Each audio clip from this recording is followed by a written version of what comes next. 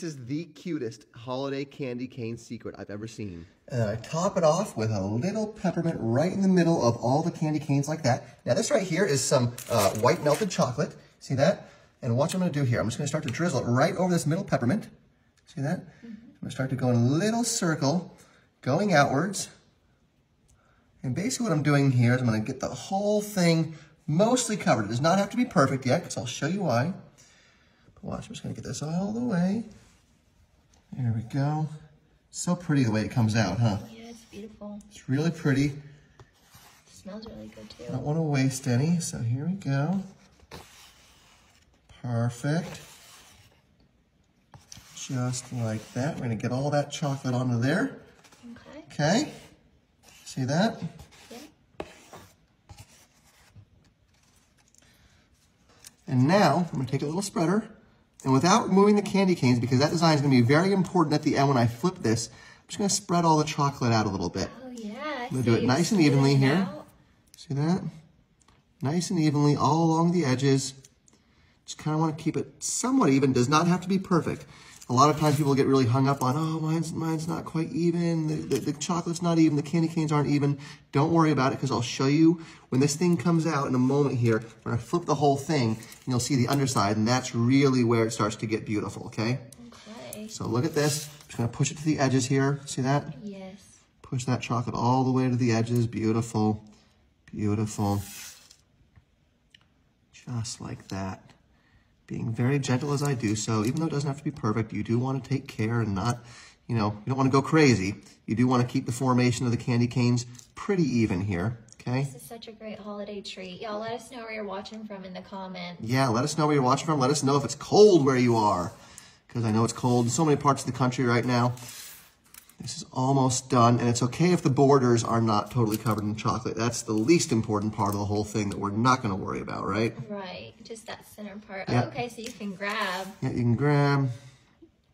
You do want to kind of get the edges of the candy cane covered. Okay. That part. Yeah, just fill in those yeah, gaps. Fill in those gaps right there. See that? Now you'll see right here I have a little broken candy cane. No problem at all. You won't even notice that once this chocolate hardens. Not a big deal. These candy canes, I always say, like, if you can arrange candy canes or handle candy canes without breaking them, you get a prize, because it's so hard to do. So don't even... delicate hands. Yeah, don't even stress that, okay? Okay. There we go. It's good to know. Okay. Let's get this spread out a little bit more. Wow. Here we are. Beautiful. Kind of looks like a giant candy cane snowflake. Mm-hmm. Yep. So pretty. You see how it's starting to get kind of even along these edges? Mm-hmm. So we're almost done. Just gonna spread it out a little bit more across the whole thing. Rolling. All right, so now that's all spread out, we're gonna take this and place it in the freezer. The most important part of this, when it comes out of here, it'll be all hard. I'm gonna flip it over, remove the wax paper, and I'll show you the final step, because it gets really colorful and interesting. Right now, it looks like a holiday flower almost with these edges, right? Yes. So here it goes, and I'm gonna leave this in here for a few hours. All right. All right, it's done. Check it out. It's nice and hard now. Hear that? Yeah. So now comes the most important part of the whole thing. I'm gonna pick the whole thing up, okay? I'm gonna turn it over. Oh. See this? Yes. Because now this side's perfectly flat, right? The other side wasn't perfectly flat because I had, the chocolate was being poured onto it. But now this is perfectly flat. Oh, and it just comes right up. Mm-hmm. And the wax paper will let it come right up, okay? So now we have that, which is perfectly flat, okay? And very beautiful, right? Yes. Now watch what I'm gonna do here, okay? What are those? These are some Hershey's Kisses, Okay. okay? And what I'm gonna do with these, I'm gonna take a lighter, just hold a lighter to it for just a moment, okay? And then you set it down and take a look. See how the chocolate kind of melts out around it? Yes.